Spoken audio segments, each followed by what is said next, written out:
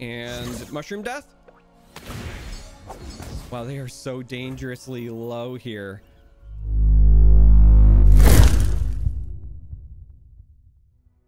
So for today's video, I'm going to be showcasing my new obsession. I've been playing far too much of the Aphelios Lux deck that I shared the last time, and so unfortunately that meant not as much brewing as I would have expected. So I wanted to try something new, and this is the deck that I've kind of fallen in love with just because it has some really insane turns, some pop-off moments, if you will, largely because it draws a bajillion cards, and it sometimes gives you mushrooms, puff cap victories, which is also fantastic. So I'm going to go through the list really quickly. We're going to play a couple games and you'll see how it functions. So the basis for this deck is you draw a lot of cards. So what I wanted to do was take the old Teemo plus Hex Core Foundry concept, and if you're not familiar with that, the idea is that Foundry lets you draw a bunch of ammo, but by also making your opponents draw additional cards, they're more likely to run into mushrooms, thus making Teemo more effective. So I wanted to kind of take that and pair it with Twisted Fate, because Twisted Fate now, yes, it's a very like specific moment, but if you can end up with multiple copies of Stress Testing and Rummage in your hand, it becomes insanely easy to level up Twisted Fate. And even more so if you are rocking things like Foundry. So it is not uncommon to play him and then he levels up the next turn. Like it's more common than I would have expected with a deck like this. Now, this is not refined. I think that there are some changes to potentially be made. Maybe one more get excited for replacing one pick a card. I don't know. This card is still really, really good in a deck like this, so I go back and forth, but we're going to go through the list here real quick. Pool Shark. This is mostly used for chump blocking, and I very rarely play this on turn one. This is usually more like after TF is on the board, or when I'm trying to dig for him, but I've got enough mana that I can then play him. So really, I end up playing this around like turn 3 or 4 more often than not, and then the body is just there for chump blocking. Now, Jury Rig is here because you're pitching it to Rummage or Get Excited. Stress Testing, kind of the same thing. It's mostly for pitching to Rummage for your instant Twisted Fate levels up, but also the Stress Testing is nice with pick a card as well. If you just have a pop-off turn, but then you draw like all your top end, and when I say top end, I mean your 4 drops, because this is not a very expensive list in terms of mana cost, but sometimes you actually can get some solid benefits from playing this just to remove fleeting. The other nice thing is because this is a burst spell, if you've already leveled up Twisted Fate, there are times where even if you don't have fleeting cards in your hand, just playing the burst spell to get the triggers is very relevant. So Stress Testing and Rummage are here for the Twisted Fate stuff and to cycle through your deck. Teemo is here for the Puff Cap package. Mystic Shot is a spell which matters for Peddler, and it's also just great removal in the format right now. There's a number of very choice things to hit with it. I'm running Investigator for similar reasons to running Pool Shark. So Investigator here is nice because the 3 attack means you can block fearsome units. It's all players draw 1, so after you get a bunch of puff caps in, it can sometimes help push damage. It helps you draw, which again helps the Twisted Fate. There are just a number of benefits to running this, so running him is a 3 of. Get Excited here is for dealing with like Aphelios, and sometimes, if I'm being honest, you just throw this Nexus. In fact, there are plenty of games I've played so far where, you know, you're throwing this at the Nexus when they're at like 7, but you know they're about to draw, you know, 2 or 3 cards off of Foundries the next turn, and you're hoping the puff caps finish them off.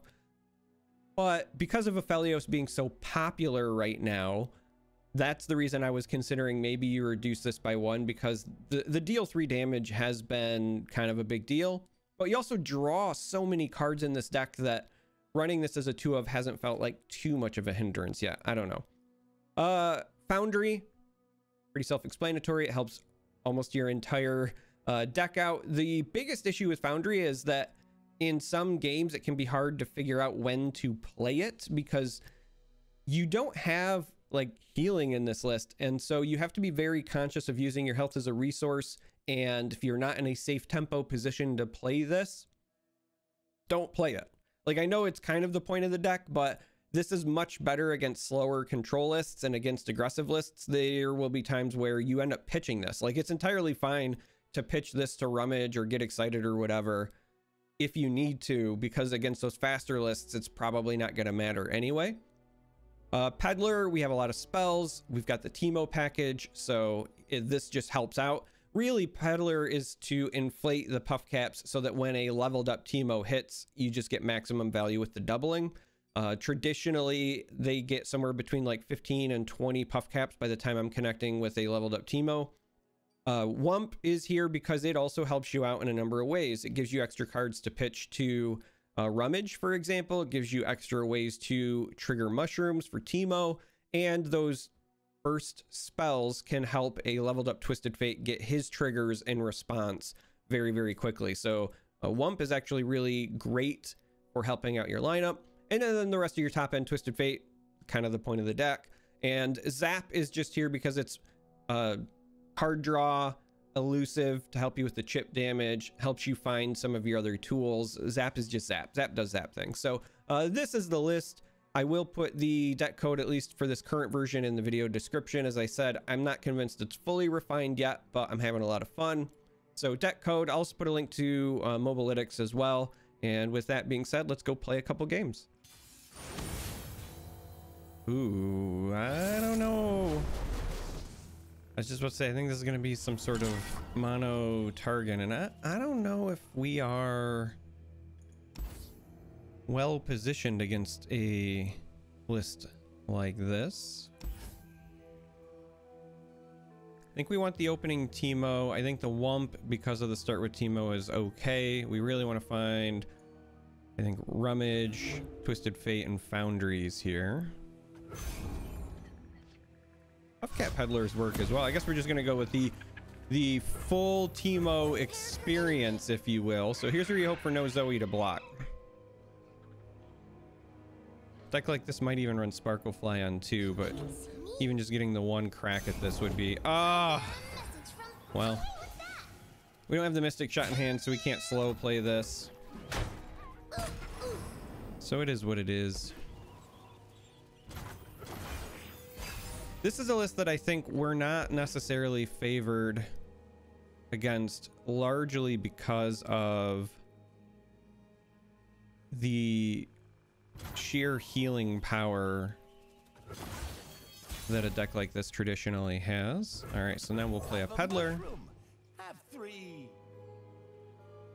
don't really have many of our draw engine type stuff. Also, their top end is really strong with the Celestials, and so we kind of have to race that. So we're gonna try to get our chip damage in. Just gonna keep this moving. Next turn, we'll have to decide if we want to be greedy and go double Peddler before the Wump, or just develop the Wump. I think it'll depend on what they play. So they're also on Temple. We'll just double up this then and bank the spell mana here so that we can also take this open attack. Interesting with the rig, because it could potentially be even one more damage, and I feel like every damage here helps, but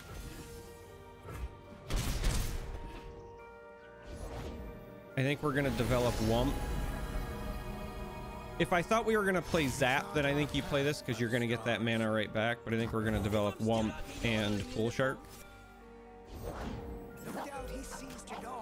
All right, so now is where they start to go off a little bit, and we have to decide how we want to tackle this. Yeah, I think it's Pool Shark. Again, we can play these to trigger the puff caps, but we can do them at burst speed in response to things. So barring like a Hush or something that's going to shut one of those down before they die, we've got time. No Foundries yet, so Foundry would be interesting because then you would have a reason to maybe jam them. The TF here is nice if it survives. We've got a lot of draw power to maybe trigger that. That's going to make them rather large. Okay. I see you. I see you. We've got a couple of chump blockers here, though, so we're fine in that regard. And I think here, even though we've got the full spell mana, I think you still take the draw, because we're going to be pretty close to leveling him if they don't have a hush or some sort of removal answer, because we can pick a card this turn and then go into draw this next turn.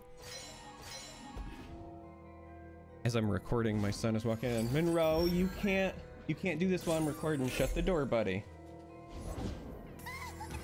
I can't right now. You've got to shut the door. Daddy's trying to win with puff caps.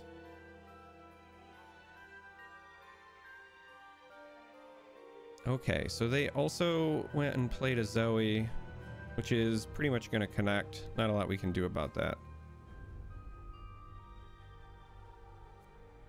I think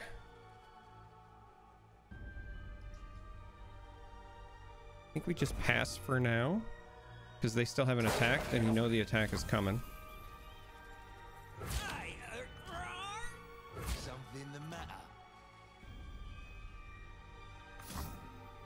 And I think here we actually get rid of the zap. Let him think it's luck. And take the rest. And the reason we get rid of zap is because this, for the same mana cost as zap, gives us 2 card draws next turn. So that we can get really close to leveling that Twisted Fate.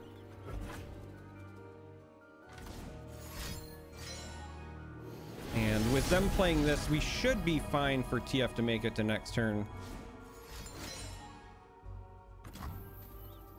Oh, now we've got to make a decision. I think we just do this. I wanted to save it for next turn, but this is a lot of mushrooms that we can jam in right now. And with the extra cards we're going to get from the pick a card, we should have plenty of stuff to still rummage away. So jamming that up to like 28 puff caps, I think makes the most sense. This Zoe is problematic because it means our Teemo will likely never connect. Speak of the devil.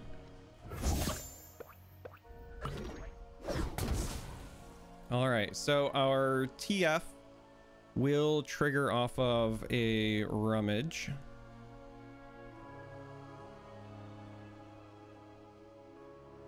Plus a guy. So let's start with the rummage. We're gonna get rid of the jury rig and the zap because we're trying to be mana efficient here. A couple of foundries is also kind of nice. But I think for now, we'll take this route. Oh, the testing there is also potentially interesting.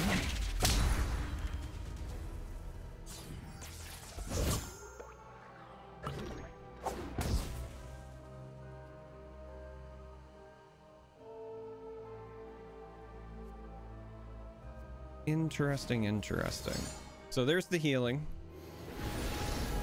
As I said before, that Targan matchup is a bit rough because they've just got a lot of raw power healing and great top end. So we're gonna end up getting to a point where we're praying.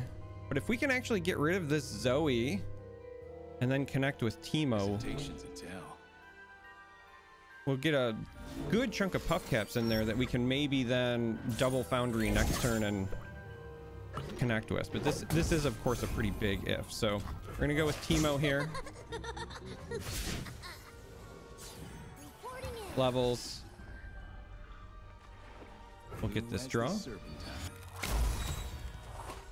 Another mana to work with, which is obviously a pretty big deal.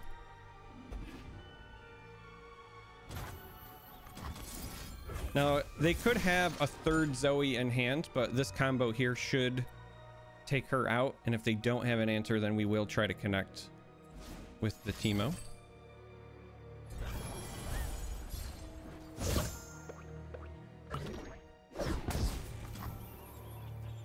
Something for all of you.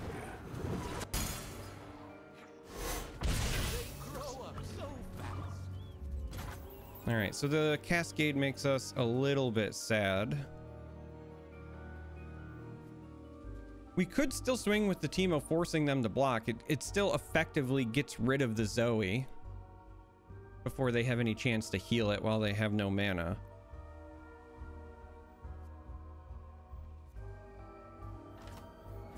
Gotta trust. And as we are in a position where we are trying to push as much damage as we can to outrace their healing, I think that is relevant. So I think we're going to do this, actually. Exercise caution. None of this is unexpected, but we get rid of 2 bodies. We still have this to chump block here if we really need to, but we also have TF triggers.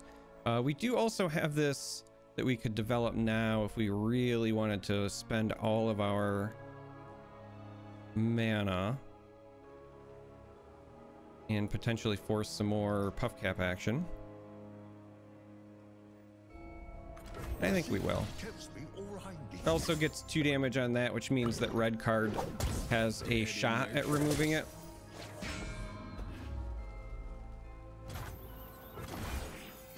We could have played this before attacking and just overwrote our 1-drop, but all right, so we got some direct damage. That should be helpful.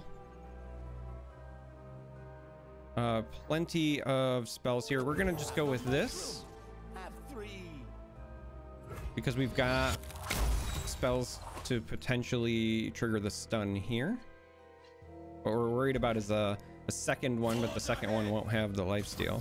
So we'll put this here and we'll say this goes here and this goes here, which takes us down to 1, which means no foundries, but we can do that next turn. This pushes a good chunk of damage while also threatening to stun this, which is the important piece. Gets a lot of potential mushrooms in there as well, and with them going down to 4, they'll need to develop some healing at some point, or we can really push it. All right, so they're gonna save that, but wow, they're gonna almost kill themselves. All right, so they can heal here. I was gonna hope for like a net more damage off of the mushrooms, which would have been quite comical. All right, so the stun goes off.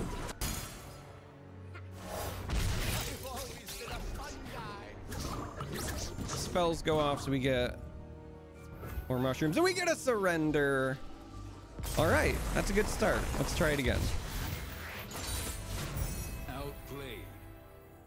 Interesting. It's been a while since I've seen Lee Sin paired with Zed. I mean, I don't hate it. I think it's entirely a reasonable deck. It's just usually Zoe, but I like seeing this. Now, you know, there's an argument to be made that maybe I should have mulliganed a bit harder here on some of these cards to try to find Mystic Shot. Mystic Shot on curve would be a pretty big deal here, but wasn't really thinking.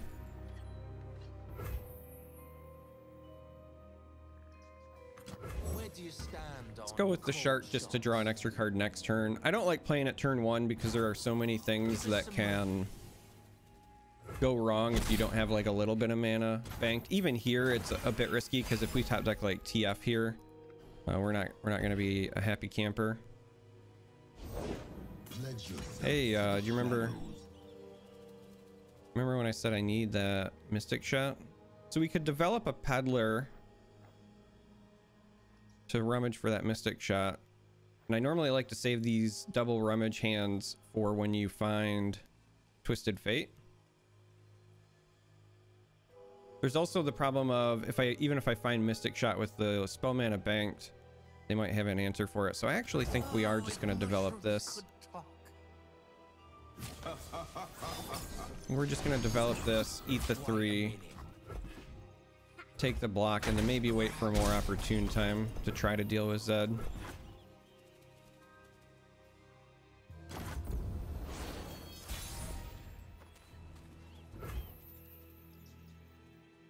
All right, a couple of different ways we could go here, but I think Zat makes the most sense. All right, so at least one of our rummages is essentially free now. Yeah, that's great for them.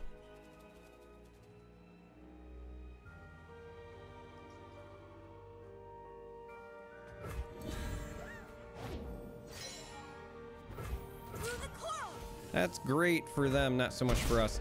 So Zed here, because of the overwhelm, is basically going to level up this turn unless we top deck Twisted Fate and they don't take an open attack, but both of those seem rather unlikely. So we are on a really short clock here.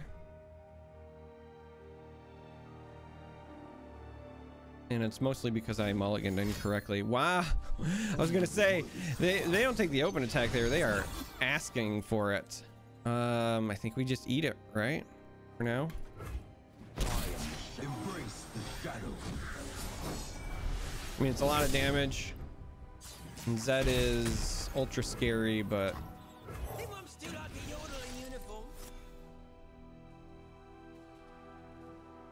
at the moment here, I'm not seeing a much better alternative. They also have the Lee Sin. Well, I've always been a fun guy. I'm not sure we can win this unless I find Twisted Fate like right now. Because if we find him next turn, we can absolutely pop off and level him, and then that makes a pretty big deal. Okay.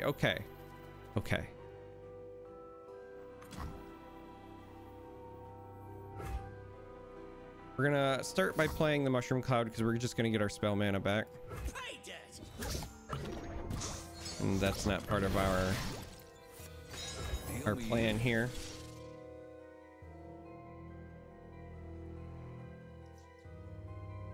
So this will put him at 2 of 8. So we can actually, we got the double stress testing, so we can actually level him like right now if we really want, and I think we do in fact really want. So let's just go.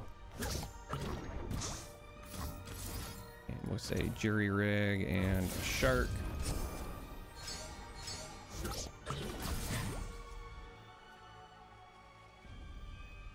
Oh, I thought for sure we were gonna find one of our 2-drop buddies by now. That could be problematic. Nothing like the great outdoors. He'll level next turn, which is when it's most important, but that means we also need to save some of these answers. Never know what hit him. It's gonna be a reasonable amount of puff caps. It's gonna also depend on what they do, whether it's an open attack or not. Because an open attack means that the Zed clone is already still attacking before I can stun it. I mean, they have to open attack, right? They just win with an open attack.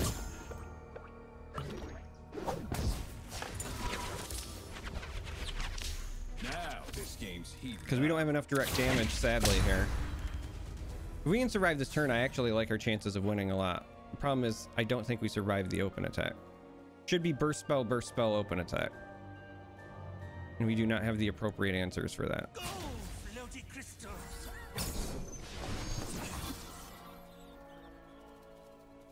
Wow, no burst spells. Okay.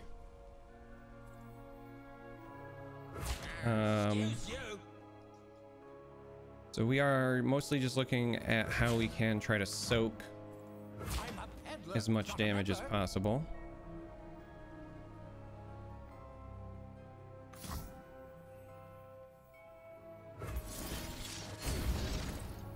There they go.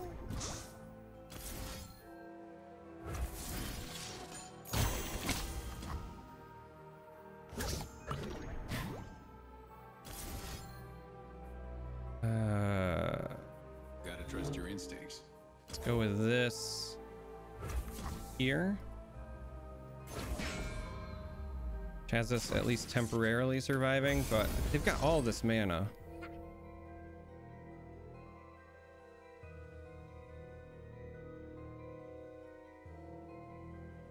All that mana.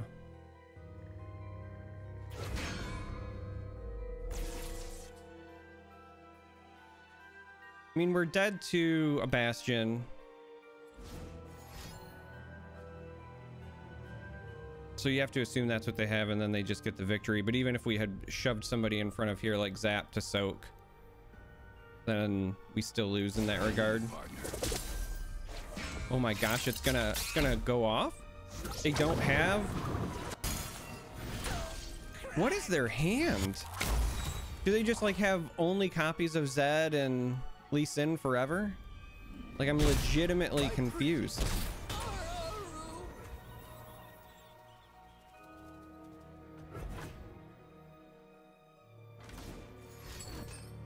They have a healing potion. All right, that was not something that I expected. Touch, okay. Remember when I said I like my chances of winning? Maybe I don't. Maybe they just got like a bajillion sources of healing. Those are all fine though. I fight with my spirit, not my fists. Yeah, the dragonlings are fine because we're just attacking with elusive units. Breathe in, breathe out. All right, wow, those are some great shots. So Hush into blocking is very real. Palm is fine. We'd much rather see that than a Hush into a block.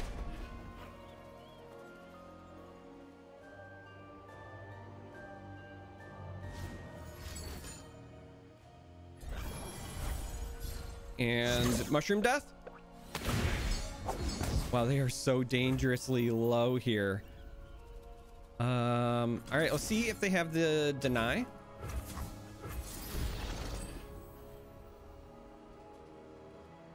And then if not, there's still plenty we got. Okay, we get there. Wow.